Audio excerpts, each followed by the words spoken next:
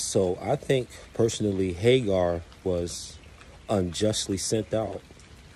You look at the story when Hagar was Sarai's handmaiden, when it came to Abraham and Sarai deciding to build a physical legacy, found out that Sarah could not have children, right? So it was her idea for Abram at the time to lay down with her handmaiden Hagar, have a kid. So they produced Ishmael, and Ishmael lives on to be, roughly around the time he's 12. They're throwing some kind of celebration for now Isaac, who was the originally promised child that Abraham and Sarah physically have. So in this back and forth jokes, or they said that Ishmael was playing sport. This could have been the dozens, any kind of like making fun, any kind of horseplay like that, any kind of child games along those lines. And for this, Sarah was mad enough to send Hagar away. I keep saying Hagar, not Hagar the prophet, but the woman's name is Hagar.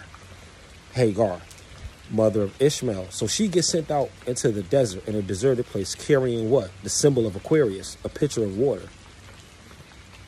This lets you know that when a new age comes in, a new eon comes in, it's not always received with open arms. So the adjustment from Piscean to Aquarian has this outlier effect. But the Aquarian is originally an insider, although an Egyptian, being both an insider in both houses, but then cast out of the house that she's engrafted to, because she didn't start off in Abraham's home.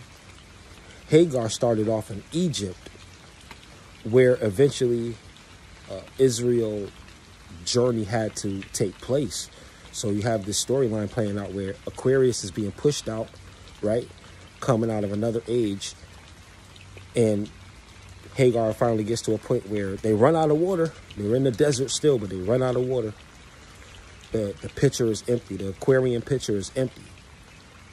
So she goes over to pray, and she says, you know what? This is basically it. We're going to die. She didn't want to see her child die. So she goes to pray at a distance from Ishmael. Then an angel shows up to Hagar and says, don't cry for the child. We see the child.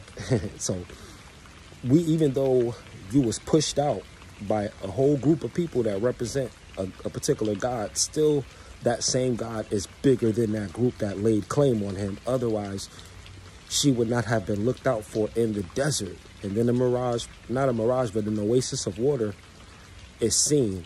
And her and the child are nourished.